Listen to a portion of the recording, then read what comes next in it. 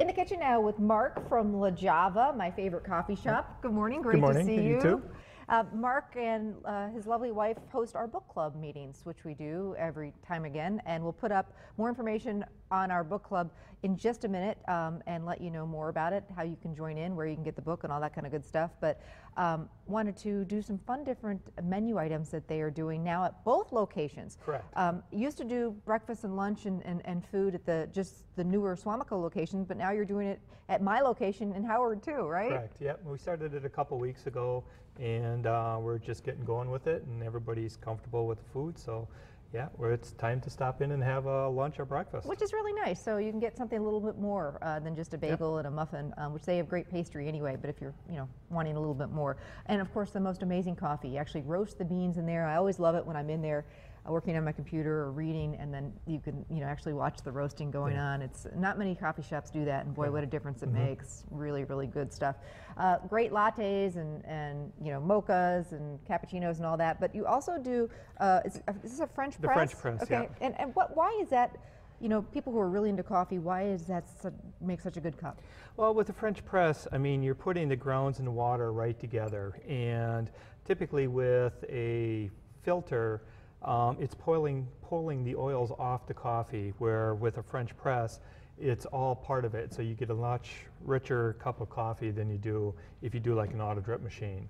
So we put the ground beans in there. The ground coffee in, you put your coffee or your water right on top of the grounds, hot water on top of the coffee. Okay. Let it sit for 3 to 4 minutes, and then at that point you just push down on the plunger, and then it's all set to go. And it smells so good. Yeah, it just makes a regular great cup of coffee. And you'll do that for people who are just stopping in for a cup? Yep, you can get anything as far as any of the coffees we have at French Press. If you want to try one of the higher end coffees that you don't want to buy a pound of first, or even if you want to just try one of our new ones.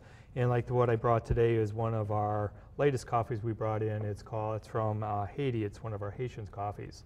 And this one we're actually doing as a more or less a fundraiser for Haiti itself, where if you buy like a $10 bag of coffee, and it's actually as a serve coffee, $3.50 of that bag, or that $10, goes back to the fund, which goes for Haiti. Very cool. Yeah. That's super cool. Also have tons of different teas. Both my kids are really into teas, and they've got a whole wall of different teas too. And actually we brought a couple we'll bring up the next time. All right, sounds good. All right, let's talk about lunch, which can get so boring after, same old bologna sandwich and PB&J. So you brought along some fun different sandwiches. We're going to make the turkey pesto panini, which starts with like a flatbread. It's just a regular flatbread. Okay. It's just flatbread, I guess. But I love those. It's something different than bread.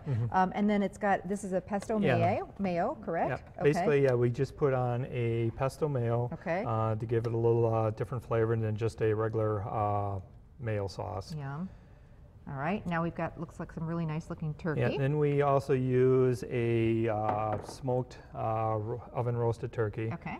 And we can just put that all on one side. Okay. A little bit of cheese. A little bit of Swiss cheese. And sun-dried tomatoes. Yum.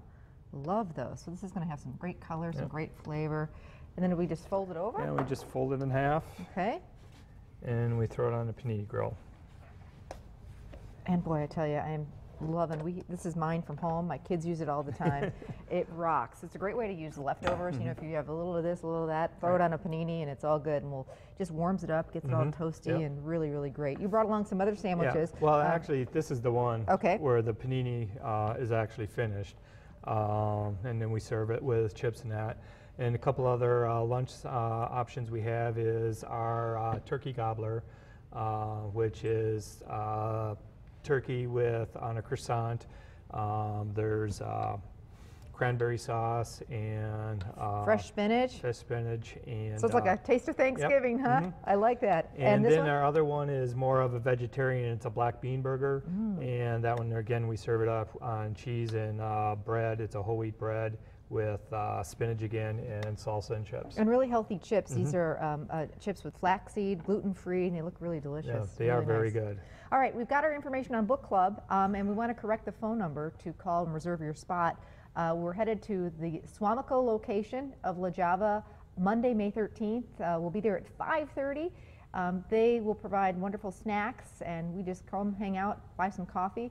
And this is the number to call to reserve your spot. Can you read that number, Mark? Yeah, the number now is 544-8230. And Mark has just told us that they're going to have the book. We've been getting a lot of questions. Where can we get the book that you're going to be reading? It's called Orphan Doors, and they're going to be getting the book, so you can just pick it up right there at either one of the locations in Howard or Swamico. It's a local author. I love to support local authors, so that's where you're going to be able to get the book. It's a little bit hard to find right now, so you'll just be able to pick it up this weekend at La Java. And have a cup of coffee and maybe a panini when you're there. This is looking so good. What are we making next time, Mark? Next one up is one of our breakfast sandwiches. It's the portobello mushroom wrap. Oh, look at that. The cheese is all melty. Looks fantastic. All right, stick around. We'll be back with some more ideas to spice up your life. Recipes with a little bit of a kick. And of course, all the recipes and more information on Book Club you can find on our website, fox11online.com. Click on the Living tab, and it'll all be right there. And we'll be right back, so stay with us.